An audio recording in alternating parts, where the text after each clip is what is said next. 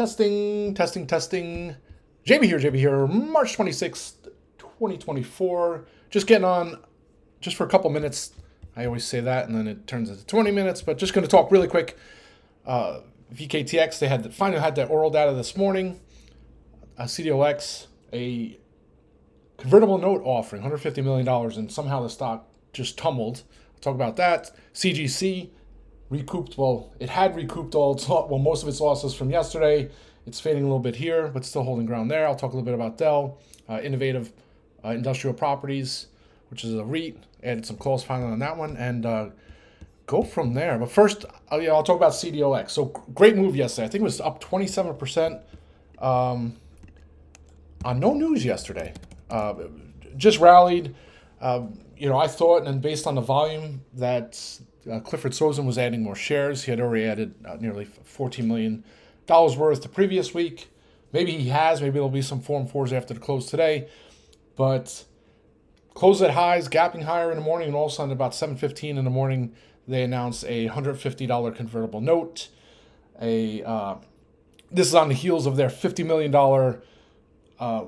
offering last week, which resulted in nearly over 2 million shares of dilution to shareholders. Just remarkable to me. Like, if you're the CFO, and I'm not a CFO, but if you were the CFO, you would think that you would have planning, right? So, and I'm not saying they haven't planned for this. Obviously, they want to move the notes. They want to kick the can down the road. So the new convertibles, 2029, where their note they issued in 2020 was due September 2025. So they need to pay off what's left on that and go out further. But you just raised $50 million. Why not just wait and do it all together? So it kind of doesn't make sense. And I think when you do things that don't make sense, it induces a little bit of concern with shareholders. So I think that's some of the selling. Also, there was some odd wording. They pretty much said that that folks who had the note from 2020, they had some hedges on. So when they did the initial 2025 note, it was a $200 million convertible note, and it had a conversion price of $85. At the time, the stock was in the 60s. So you have folks who probably were thinking, and CDLX went up to $170. So at times, the conversion price was way above where it was converting, which is great, but then the stock went all the way down to $8. So you have to think some of these folks who had the notes would have some kind of hedge on, some kind of mechanism to protect their investment. So you have some wording in the announcement today that pretty much implies that there's going to be some kind of short squeeze that's going to prop up the share price based on folks unwinding some derivatives or things like that. So maybe that's yet to be seen. I don't know. Maybe they had it completely wrong and it caused selling. I mean, see it tumble down all the way to $12. And to put it in perspective, it was an $8 stock 2 weeks ago. So, but that was before Amex, the Amex deal, and before the earnings finally showing, a return to growth. So we'll have to see how things play out. Lucky, well, I wouldn't call it lucky, but you do this long enough, you're up quite a bit, even though despite the fact I think it was going to $30 and higher, I locked most of my 20s in and some of the 2250s. So I was riding some nice profits already, but unfortunately I missed out on more if I had closed all my entire position yesterday. But it is what it is. I still think it's going to get back up to $20 before April expiration. Still plenty of time. So I'll continue to hold the 20s and 2250s, and I just add some 1750s. It's a great story. So I'm not sure. You would think they would do some kind of conference call. I don't know, to maybe help explain things. And again, I think there's going to be some kind of filing again from Clifford Sozen. He's probably going to continue to add. He's probably ticked off at this, sees it down here. If he was buying at 13, 14, he's probably buying at $12. It's probably the bottom right there. So that's CDLX. Not much else to add here, but it just goes to show some of these names. You can be right, convicted, have the fundamental analysis down, the due diligence, and then all it takes is one little event like that just to kill a run, kill momentum. They could have waited. The stock could have been $30 next week. So, all right, so that's CDLX. Now talk about Viking. So Viking had their oral data this morning. I thought it was great. It's a very small cohort. I don't know if it was 100 people. I have to go look at the data again. But they have different dosage. Only a phase one study. Only 4 weeks, 28 days. NVO did their oral data. It was 12 weeks. But with that, they had a mean weight loss of 3.3%, which was above their expectations. And then over 57% of the cohort lost over 5 pounds, lost at least 5 pounds. 5%, excuse me. That's huge. And I'm not saying you take the 4-week study and multiply it by 3 to get 12 weeks and say, wow, they would have lost, 15%. But, I mean, you start looking at it, it's very strong data. And it's clean, meaning no adverse effects. Some of these headlines you've seen, I talked about yesterday on the Rant and last couple of weeks, it seems every weekend there's new headlines around these GLP-1 drugs, the class action suits, things like that based on people losing organs, going to the hospital with abdominal pain, all these things. So to see a clean data from VKTX, it just bodes well, I think, for a buyout. So now they have their great data a couple weeks ago, and then you have this oral data, which is kind of just reaffirms the bullish stance, and they still have NASH. It's like in their back pocket. So you saw what happened with MDGL, and I didn't even look what MDGL is right now. Actually, let me put VKTX on the chart. Well, it's down here at 245. I think there's still some concerns that these GLP-1 drugs are going to be a solution for NASH, and MDGL is not going to have a market, but I don't think that's going to be the case. I think it's a big enough market for everybody. You also take a look at the chart at VKTX. It almost looks like you almost have a potential bull flag here. So it was in the 30s, and then it went all the way up to 100. So then you divide those. How I've always done bull flags, you divide the moves in half. So 70 is the difference between, it's 35. Let's say it's $65 is the difference between 35 and 100. So you're talking a $32.50 move from where we are. So if you look where we closed at 70. So at least 100, 102.50 would be the next target in the coming day or two. So that's kind of what I'm looking at. I was going to add more strikes, but I still have my April call, so I'll hold on to those. There's still that possibility there was going to be M&A. I think, if anything, we have a long weekend. I wouldn't be surprised there's going to be some M&A at some point. So love the VKTX story. And I put this on FinTwit, and I posted in the chat room too, that NVO, which they didn't even publish their adverse effects when they did the data. So that's kind of a red flag in itself, where VKTX pretty much 100% transparent with the phase 1 study, but they gained $30 billion in market cap on that phase 1 data. And on the flip side, VKTX lost 20% in market cap because of the positive oral data. So you would think not only should VKTX recoup that 20%, then it should, it's a $7 billion company. MVO gained $30 billion on positive oral data. I'm not saying that VKTX should be $30 billion right now. I just think it should be much higher than where it is. So that's kind of the thought process there on VKTX. Let's see what else. So CGC, disappointing yesterday. So it was gapping over $9 at 4, 5, 6 a.m. Gave all that back, opened flat, and then just melted for the rest of the day in the 6s. Was actually at 570 this morning, and then just ramped. And it's still up 16%. I locked some more of my $10 strikes in. My $8 strikes were 10 bags if I had still held them, but just CDLX is a great example. You got to take profits when you take profits, because when things move, especially some of these volatile small cap names, they can swing against you. Next thing you know, your profits are gone. But also I went and added some May strikes. I think that CGC is going to trade into the teens in the coming weeks. 15, 16, 17 bucks, if not higher.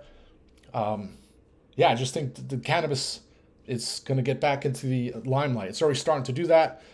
So I'll continue to look for opportunities to trade that. But I'll probably just hold the last of my 10s and then hold the May strikes and go from there and be a little patient, because it's going to be bumpy. I put it on the watch list yesterday when I wrote about CGC. It's going to be a bumpy ride. So you can see it's already volatile. So, we could be up 20% today. It could be back in the 6s tomorrow, or it could be over $10. Obviously, I hope the latter, but we'll have to see how that goes. And then that brings in IIPR. IIPR was one of my favorite names a couple of years ago. I think it was one of my back half stocks for like 2019 or something like that. Just a great REIT story. The folks who lead this REIT already sold out a REIT before for billions of dollars, and then they created this one. It's the only pure play in the cannabis space for cannabis real estate. Just a great story. I'm surprised it hasn't really ran up as much with some of these other cannabis names, because you think as names like Tilray, CGC, ACB, all these names run up, that means that there's more money out there. More money means more facilities, more, all these things. So you would think would just bode well. But the 110s look interesting on risk-reward basis. Plenty of time on those, and I may look to get some May strikes. What is up at the upper Bollinger Band? Upper Bollinger Band's 103.31.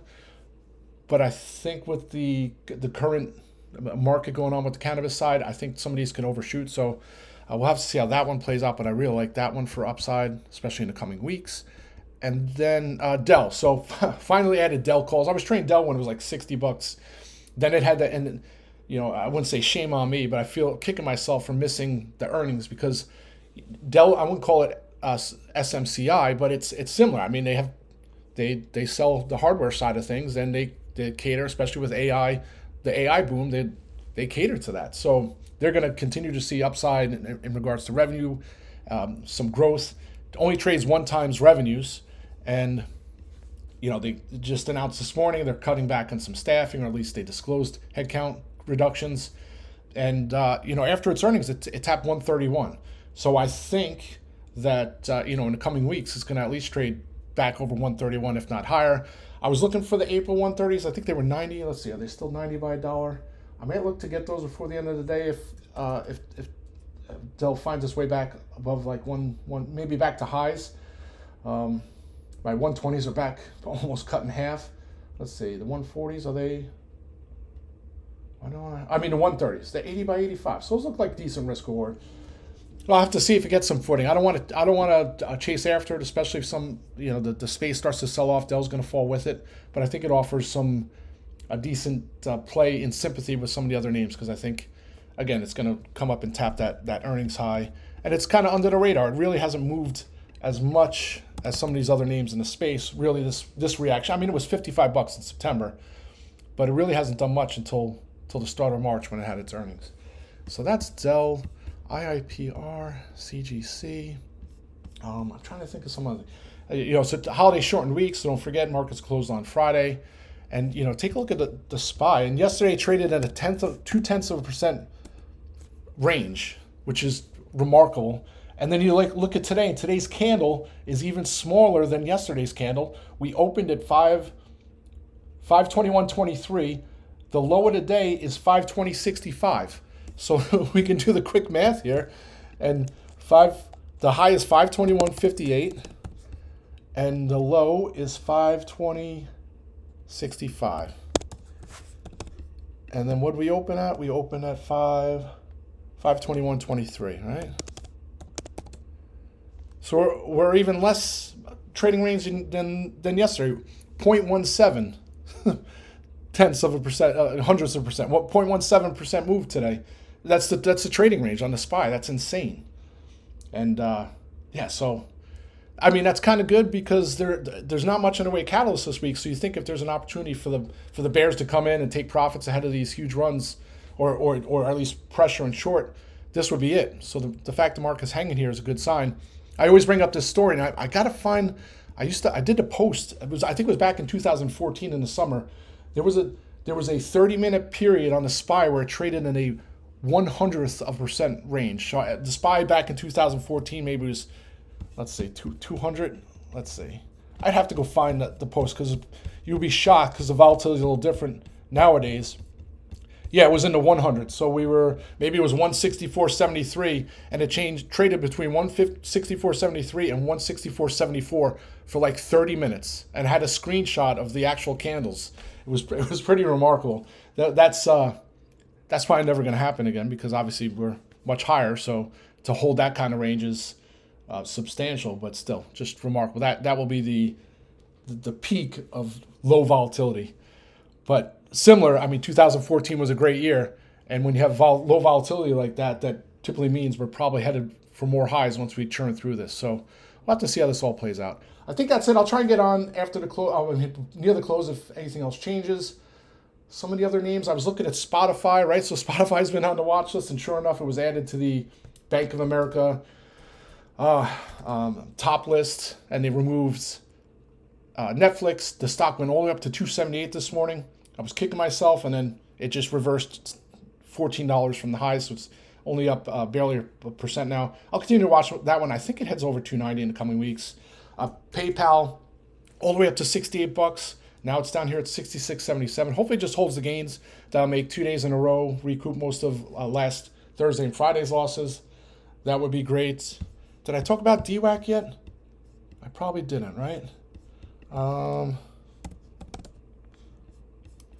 Yeah, so, you know, I've talked about DWAC, and, well, now it's Trump Media and Technology, DJT. But I've talked about this one for quite some time over the last couple of weeks because it's, you know, this is nothing political, not right, left, center, not independent, whatever. It's just, to me, it's just a proxy of if you're a Trump supporter or you're on the right, you're probably going to use this as a vehicle, as like almost like a vote, right? It's a proxy. Same with Rumble, RUM. So take fundamentals aside, all that fun stuff, and it's almost like it's a vote. So I, you know, added some of those speculative calls yesterday. I thought there'd be some FOMO into the ticker change. Sure enough, all the way up to almost 80 bucks. Right out the open, I looked at the premiums. I'm like, oh, maybe they're gonna open my 100 strikes and open at $4. They were 10 bucks. And then when I put it in, the 10s got cleared and it was like 9 by 12. So I'm like, yeah, this is going to go higher.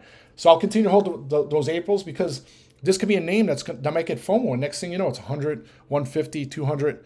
I don't want to sound crazy, and I'm not going to, you know, hold for that outcome. It could just as easily go down to 40 bucks or 30 bucks. It could be down 50% tomorrow because there's no underlying fundamentals really supporting the stock. But all you'll read and all the headlines will be these folks, and typically they'll be on the left side saying, no, it's overvalued, this is garbage, you know, Truth Social doesn't derive that much revenues at all, they have small members and whatever. But to me, the stock is not, it's not really attached to those fundamentals right now. To me, it's just attached to being a proxy. So that's how I'm trading it, and I'll continue to trade it.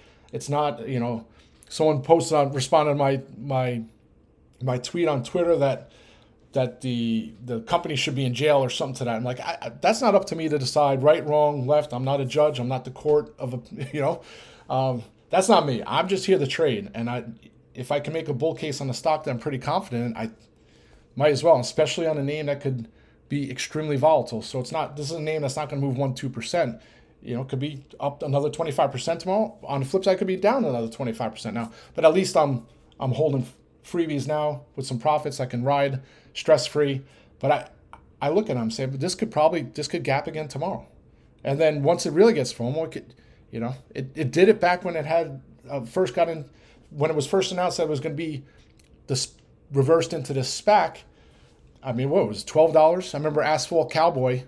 He's not in the audio. Oh, is he on the audio? Yeah. He was talking to him. He's like, oh, should I get some calls on this? And it was like 12 or 11 bucks. And then he sold them when it went to like 14 bucks or 20 bucks. And then 2 days later, it's $170 in the pre-market. So, you know, those don't happen very often. So to hold calls, hoping for that outcome, you're probably crazy. But sometimes you got to be a little crazy to make those the massive multi-baggers. Sorry, Asphalt Cowboy. I'm trying not to mention it. So that's about it, folks. I'll try and get on if anything else changes. Hopefully we have a solid end of the day. CDLX can get into the 15s or so. VKTX would be nice to see it like 90, 91 into the close would be great. PayPal's back over 67.